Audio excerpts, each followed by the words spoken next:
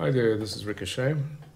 Today I'm going to show you how to create a simulation of a helicopter crash in Arma 3 that works in multiplayer.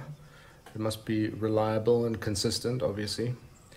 This is a mission that's being made at the moment called a Can of Whip-Ass. This is the first episode of that two-part mission. The basic story goes that we're transferring across Gostarea, which is an incredible map, by the way. American troops moving to the US base in the southwest. And unfortunately, the helicopter has a major malfunction. Comes down in the desert. And basically, we then have finding some transport. We've got to make our way across to the base, which is 21 kilometers away. And this whole section over here was in a previous video of mine where it shows you how to build a road if there isn't a road. And it basically does some terraforming. The road actually removes all the objects as you place it down, or when it's running in game. It actually removes all of the ground or the terrain objects in the mission. So that was quite a tedious process, but at least it now guides people through the simplest route through the mountains. I mean, if you have a look at this, it's pretty rugged terrain, and for a vehicle to try and get through here, it's about a 2-hour drive, which is obviously quite tedious, with the road and some transport, which I've strategically provided in various areas. You can probably do it in about an hour or thereabouts. Essentially, the mission's more about the journey than the destination. So, okay, so let's get into it. So, firstly, obviously, we've got a chopper, which is a UH-60M. It's currently set to flying altitude. Here's the player group. The player is P1. I put an add rating on all of the player units so that if you accidentally shoot one of your teammates, you suddenly don't become an enemy to them. I've also run this. I like to keep the player units outside of the chopper because it allows me to manipulate their loadouts, and it's a little bit easier than working with them when they're actually inside the vehicle. So this little bit of code here basically moves each unit in the array, which is group player, into the UH-60. This mission will be on Steam Workshop probably within a week. You can download it, install DPBO or some PBO manager, and then you can, if you want to have a look at all the scripts and so on, there's a significant number of scripts in this mission. Please subscribe on the Steam Workshop.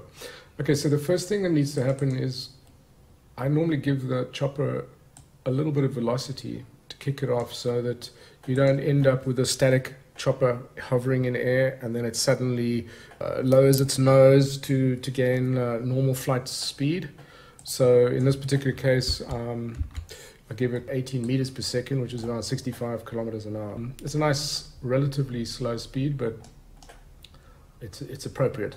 Anyway, so the chopper flies in, it hits this trigger. This trigger basically sets the fuel to 0.1, in other words, to 10%. It then sets the damage to 55%. It enables a cam shake, and then it adds a cam shake. Very short duration cam shake. At this point, you hear Bitching Betty say there's a major failure. It then passes the vehicle name to a script called Smoke Heli. It then also increases the velocity slightly and gives it a downward velocity so that it sort of starts forcing it down towards the ground. Tricky part is simulating something where you've got physics of the flying vehicle, and you've also got the FSM or finite state machine of the pilot controlling his actions. Now they're sort of fairly unpredictable, so the only way I can guarantee that the chopper is going to hit in a specific point within a radius of maybe 50 meters on the map is to give it some downward velocity. Okay, so it flies into the next trigger. Then all the fuel is removed. And the reason I do that is so that the pilot essentially has no control at that point. So now it's just physics. The vehicle will obviously fall out of the sky. I simulate a hit on the main rotor. That's check for large propeller. It then plays a warning from the pilot so that he's getting a significant movement in the pedals and so on. It then increases the damage on the chopper. It then switches damage off on the chopper because we don't want it to explode on the ground, because obviously it's not going to kind of be realistic. I mean, we want the players to be alive after the crash. It then switches off damage for the player group, P1 being the player. It then increases the velocity to 25 meters per second, and then it gives it an additional downward push. At that point, this trigger will kick in when the chopper's on its way down to the ground. It checks the vertical height. I'm using this to trigger a script where you pass out. Basically what happens is, and the reason this is set to 2, not 0, is because based on the velocity, or the downward velocity, it takes about 2 seconds for this to happen, or about 1.5 seconds. So if I set this to 0, this is going to happen too late. So we run a script called pass out, overlays a sound, an impact sound of the chopper hitting the ground, and that will overlay with the actual sound of the chopper hitting the ground, so you get a more realistic sound of a crash. It kills the driver. UH-60D is the driver or pilot. It hits the glass of the chopper. Not that you probably will notice at this point, because you're kind of more concerned about getting killed. Okay, so the pass out script first blurs the screen, commits it in about a second. So the screen blurs as you hit the ground. It blacks out, or you black out. It then runs. It smokes the wreck, UH-60 wreck. It sleeps for 19 seconds. It ejects all of the individual units in the player's group from the UH-60. It then randomly positions the players while the screen is black within a 25-meter radius of the UH-60 wreck. It then puts everyone into an unconscious state within the group, the player group. It then makes sure that the particle sources around the original UH-60 wreck are removed within a radius of 10, and then deletes the UH-60. The reason it removes the particle effect is that if you're waking up and at the wreck and you see another plume of smoke or some particle effect just over the hill, it's kind of gonna look a bit weird. So it ensures that there are no particle remnants on the original UH-60. Remember, there was smoke attached to the UH-60. When we delete the vehicle, all of the particles that were attached to that wreck will be deleted as well. However, there'll be residual particles, so it ensures that there's no smoke in the air. It then unhides the UH-60 wreck, the pilot, the crew, and both the crew members. It then unhides the craters, the 8 craters where the wreck is. It then disables the collision of the pilot with the wreck and the wreck with the pilot. It then switches the pilot into a dead carrying animation. It then unhides the wreck pilot and attaches the pilot to the wreck through the windscreen. It then points him out of the chopper so that he's not facing inwards, because that'll look weird. It then disables his movement, which is kind of unnecessary because he's already in a switch move state, so he can't really theoretically move. It then gives him some damage so that when you see the pilot hanging through the window, he's obviously covered in blood. It would be a bit weird if he wasn't. It then fades out from black over 10 seconds, allows the fade in to happen. It then switches on damage and for each of the player units, and gives them a damage from 0.6 to 0.9, so from 60% to 90%, each player unit will be damaged, so we'll be covered in blood.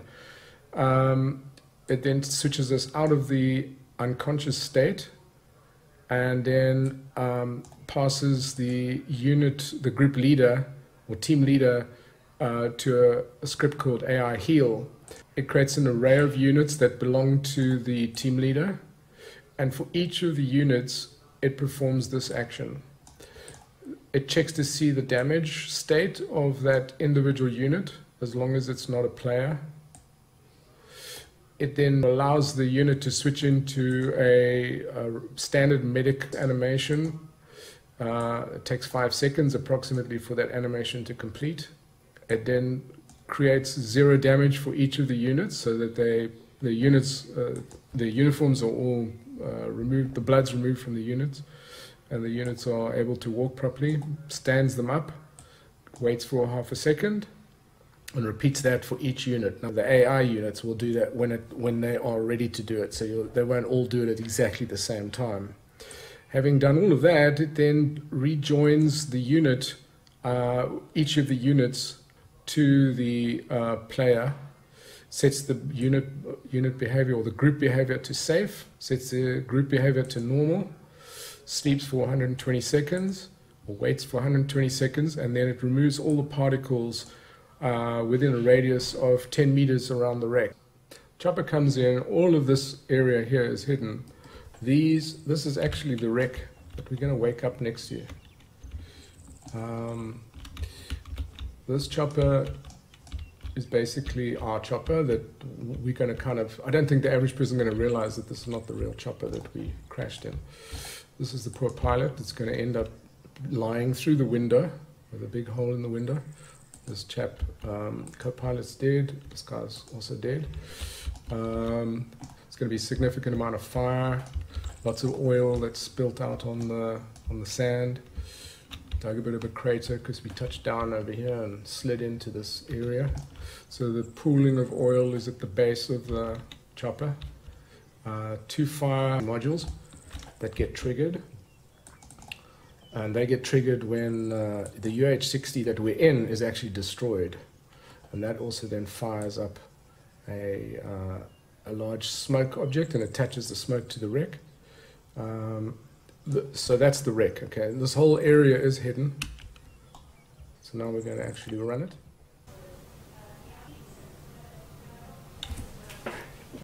In case you're confused, we changed the name from A Can of Whip-Ass, which is 3 separate missions, to Behind Enemy Lines, which is a prequel to A Can of Whip-Ass, just in case you wondered.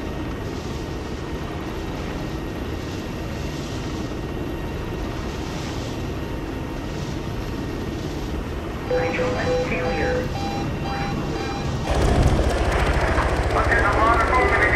Warning, fuel pressure critical. Hydraulic failure.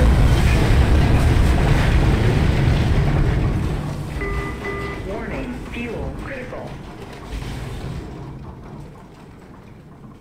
Hydraulic failure.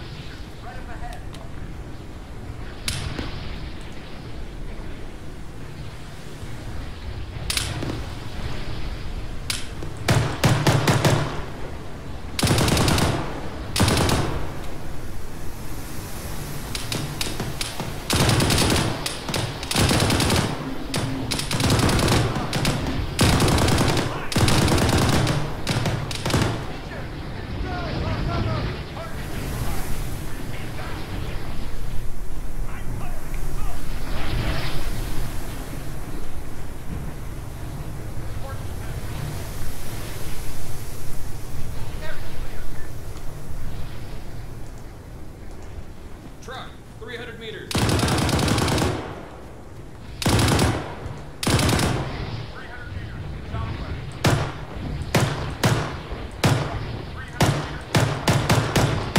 Civilian, 200 meters. Front. Civilian, 200 meters. Front.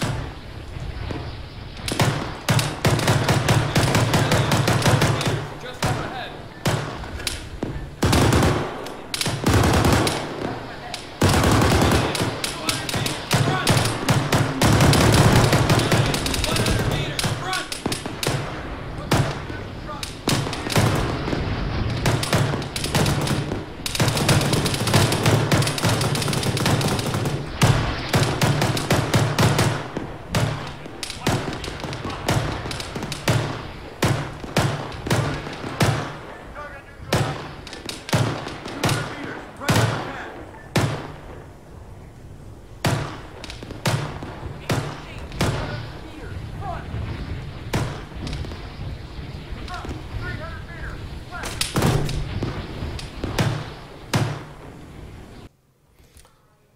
Thanks for watching. If you found this useful, please subscribe, leave comments, and all that good stuff. Thanks very much. Cheers.